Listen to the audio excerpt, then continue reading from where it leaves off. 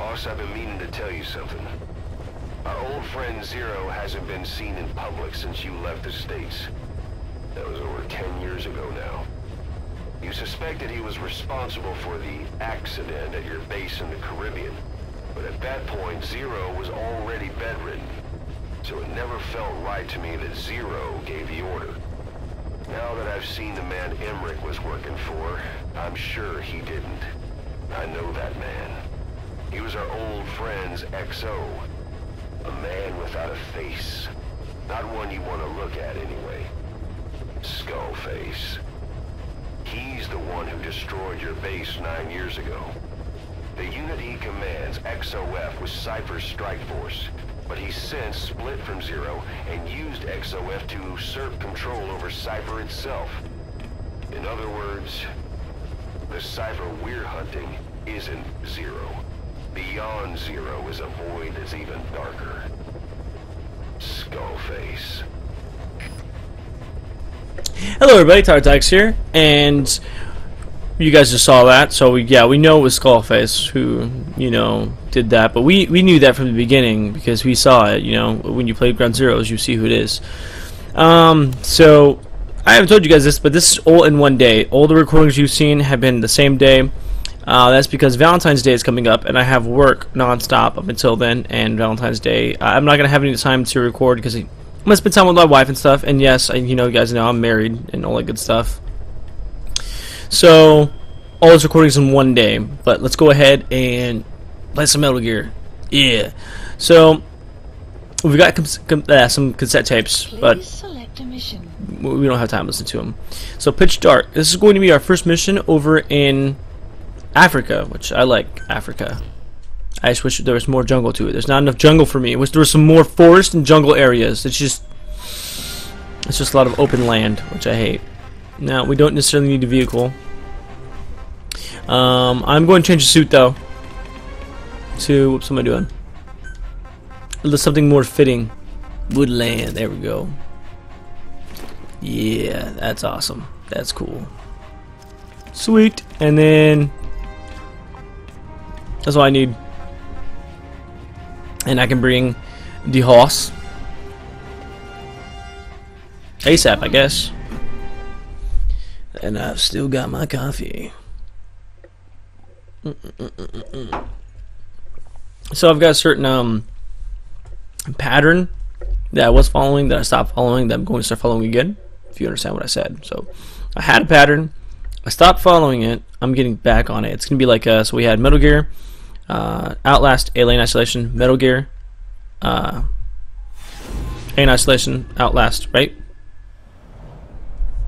No, it was Outlast, Metal Gear, Alien Isolation. Okay, so starting today, it's going to be, I don't even know anymore. I don't even know. I have to look it up. There's going to be a pattern, just so you know. Finda oil field, upstream from the landing point. A spill has covered the whole area and crude. A pipeline that crosses the Muneni River failed. Now the shore's a mess. Not to mention the villages downstream have no drinking water. That sucks. That sucks. Well, that kind of shit happens, you know? The oil runs to the pipeline from that facility. Taking it out should end the leak. The client this time is an environmental NGO. Destroy the facility. Stop that leak. This may seem like straight-up philanthropy, but there's another reason we agreed to it. The Mfinda oil field was outdated. Abandoned. Then the rebel group United moved in, taking it upon themselves to kickstart operations. United's been rapidly modernizing its arsenal. Rumor has it someone's been selling them U.S. military hardware. Intel's analysis suggests the broker's a front company, Cyphers. Keeping tabs on United could tell us who's pulling its strings.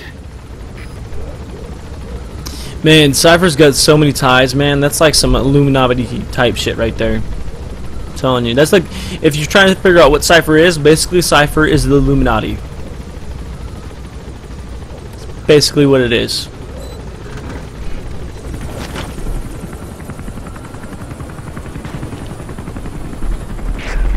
That's step one to tracking down Skull.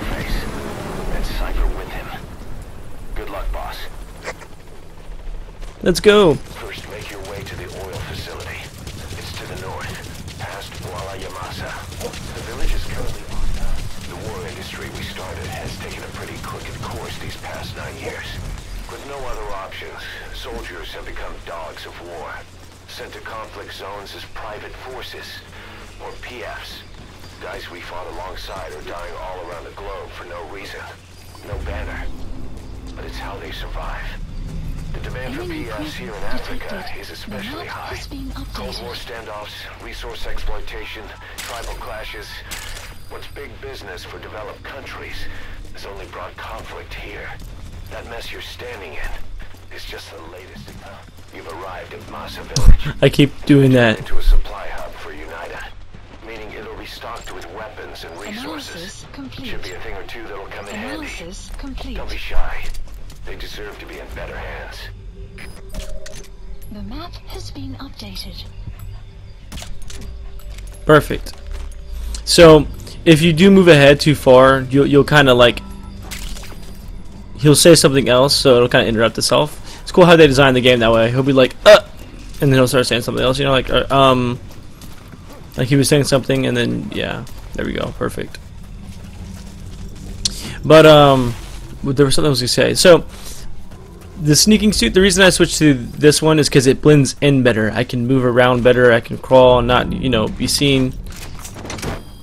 The sneaking suit, you can still see it pretty well. The reason it's called the sneaking suit though is because it eliminates your footsteps while you're crouched, so you can like straight up run straight towards them and they won't hear you. But with this, yeah, they'll hear me, but it's better camouflage. But trust me, it is useful having that sneaky suit because you can like run above, like on top of them. Say if you're upstairs, you can do that and they won't hear you, which this they would. So like you really have to walk all over the place when you're doing stuff like that. And there is something we want to grab here. I'm surprised that guy didn't see his teammate just fly away on a balloon when he was only that far away. Leave the rest to us. Oh, he saw me. So there's a document, or not a document, a thing. There's a blueprint somewhere over here that can be used for D-Dog. Wherever the entrance is. It's gotta be this one right here. It's gotta be, right?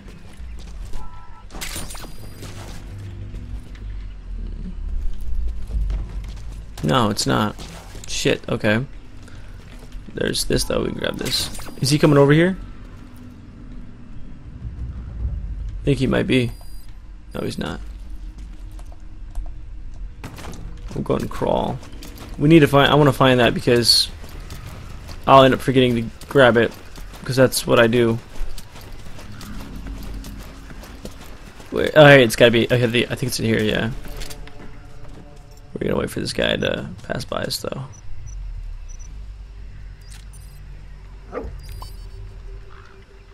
Go ahead, go on, Sally, get out of here. Cool. There it is. Oh no, this is diamonds. And then it is... Where is it? Crap, man. I was damn near sure it was in there. Crap, okay. Well, where could it be? That is the question.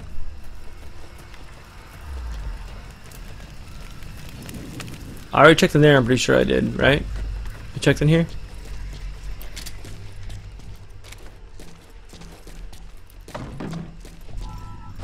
Man, where the hell is this thing? I ain't trying to waste your guys' time, but... Damn, I didn't know it was gonna be that hidden.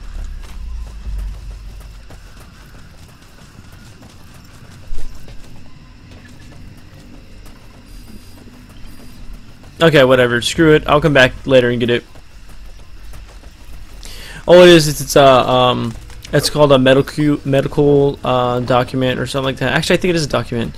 And what it does is it allows the a Fulton device type thing that D-Dog can use, which I think is like infinite too. It's infinite Fultons that he can use, but it still costs GMP to use. So 300 GMP each time he uses it. And we are going to go. I think there's a bunch of child soldiers down there, which we under normal circumstances we totally would. My nose again. My God, it's so itchy. We would Fulton extract them because kids. That's messed up not to, but we don't have the right Fulton equipment to Fulton them. It would destroy their little bodies. So we have to wait till we can develop that and do it. Now, I really do like this mission. It's really cool. It's just Africa. I wish there was more forest and stuff to it. I wish it was denser, I should say. So now we can steal their car and be on our way. Rain approaching. So it's actually pretty easy to get to over here. What we need to do is just get up here, though. So, time to drive. And actually, while I'm driving, I'll put on this. You made it past the village. I'm gonna hit that tree. Heading for the oil facility. It's located What that? upriver. Oh, oops, I did the wrong thing. Cassette tapes, and then. Okay, quiet and questioning Huey. We'll do that one. It wasn't just Cypher. I'll be quiet. Back in the Caribbean, every eye in the world was turned on us. A private army, just a bunch of guys with guns, in possession of a nuke. Why wouldn't they be uncomfortable? And that's why you made sure the inspection happened. Well, I thought our... The Finda oil field is the property of Saner, South African Natural Resources. Shut up, dude. Saner drills oil wells wherever they can throughout that region. And when the oil dries up, they abandon the facility. Then it's only a matter of time before the aging equipment starts leaking crude. That means United's takeover is the perfect cover for Saner. Now they can blame the spill on a bunch of oil thieves. However you look at it, Saner's far from squeaky clean. Okay, there we go. A private army, just a bunch of guys... What a with guns, douchebag. in possession of a nuke. Why wouldn't they be uncomfortable? And that's why you made sure the inspection happened. Well, I thought our best move was to prove to the UN through the IAEA that we had no nuke. I can't Of drive. course, I can't drive at was all. against us having it in the first place, but that was Snake's decision. The boss wasn't responsible. Well, don't get me wrong, I still believed in Snake. I thought I was making the best decision for all of There it us. is, the oil facility. To stop the leak, you need to shut down the oil transfer pump and destroy the oily water separator tank. The details are on your iDroid. National authority. So the truth is, you took it upon yourself to agree to an inspection arranged by the UN. Only the inspection was a Rain. and Cypher... Sound of rainfall should help to mask your footsteps. I had no idea that would happen. Enough bullshit! Oh, sure, like I could have known. You know, I was just trying to prove our innocence to the world. What's wrong with that? We're not interested in the excuses you thought up. The truth is objective. Just see it from my point of view. You led XOF to the control tower. They seized it, giving them complete control over the base. Moments later, they detonated C4 on the strut legs. Anyone who'd managed to survive was hunted down by the assault force and their choppers. You can't believe I did that on purpose. That was the end of Mother Base. But it wasn't the end for you. How can you... Look, think about it. I lost something too. I built Zeke and it got buried underwater. I am a victim. That raises the big questions. Why were you the only one spared? You got away without a scratch. Why did Strangelove leave the base on the eve of the inspection? You two were close. Strangelove? And how did you manage to build something that surpasses Zeke in every way? Because you did everything they told you. You're the only one who didn't lose a thing. That is the truth.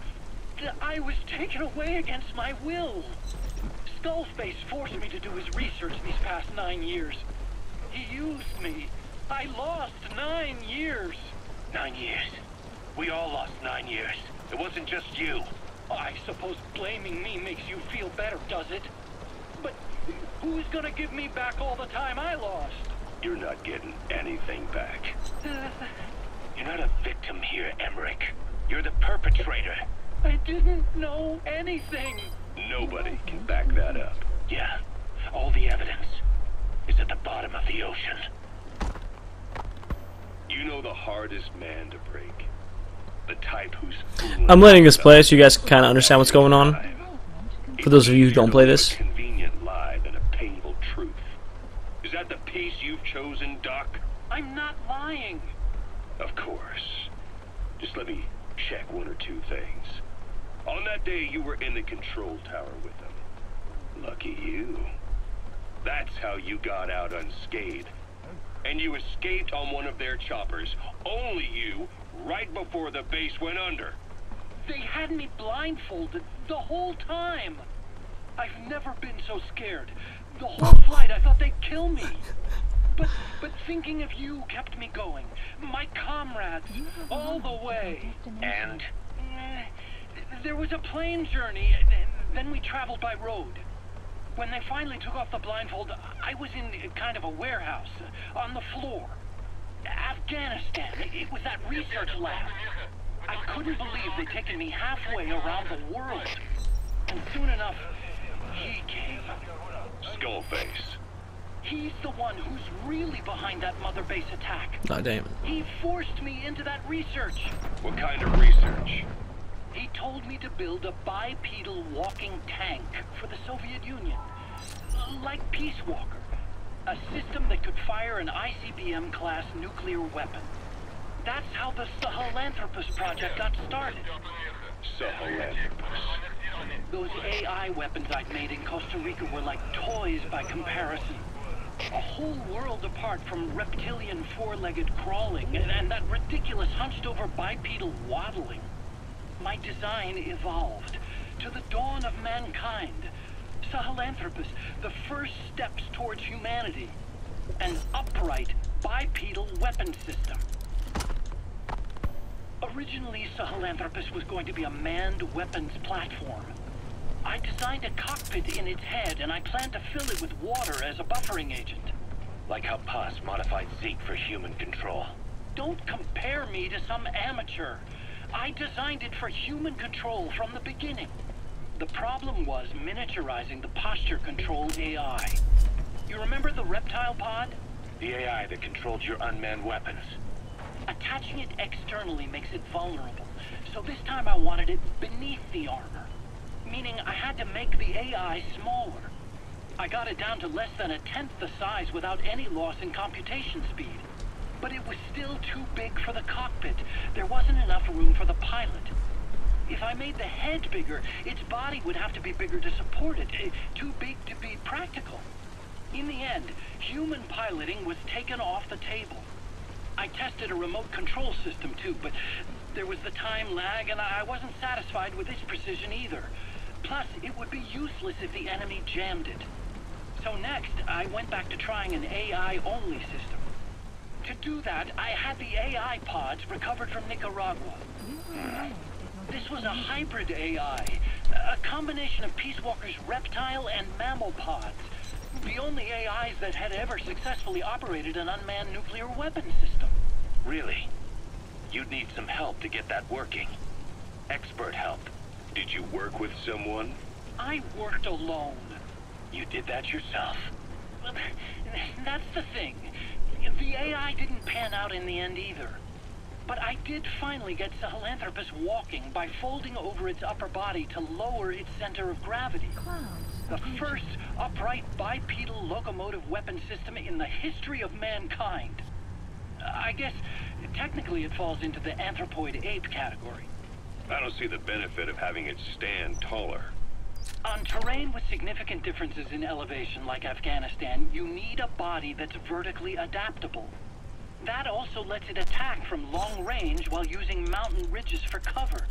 So, making it walk upright was the most important... There's the transfer pump control room.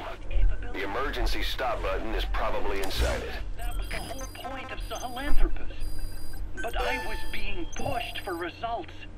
Having the AI mounted externally would have been the fastest way to get it working. I just needed more data so it could maintain its balance. Okay, I had to go and stop it. I haven't talked at all, and I'm done with the mission already, so... Yeah. So basically, you get what's going on. He was developing, you know, the weapon and whatnot, and basically, you can kind of tell he's lying. I was able to tell right away. I was like, dude, this guy's full of crap. You can tell, like, he just stumbles upon his words, and... It sounds like he's trying to convince himself of the lies he's thought up.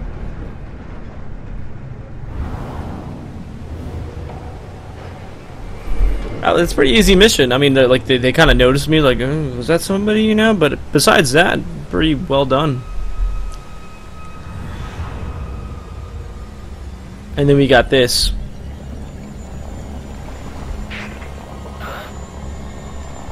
Bodies? Why? See what breast implants do to you? Oil transfer pump shut-off confirmed. Next, destroy the oily water separator tank. That'll ensure they can never use the facility again. So now what we need to do is we need to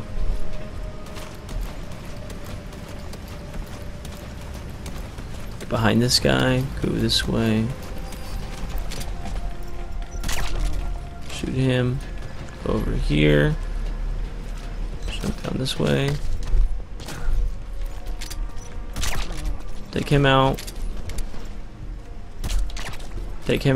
and then we've got a little secret we can do. So now what we need to do is grab that, get over here. It's kind of dark. There we go. Is it in here? Yes. Open this.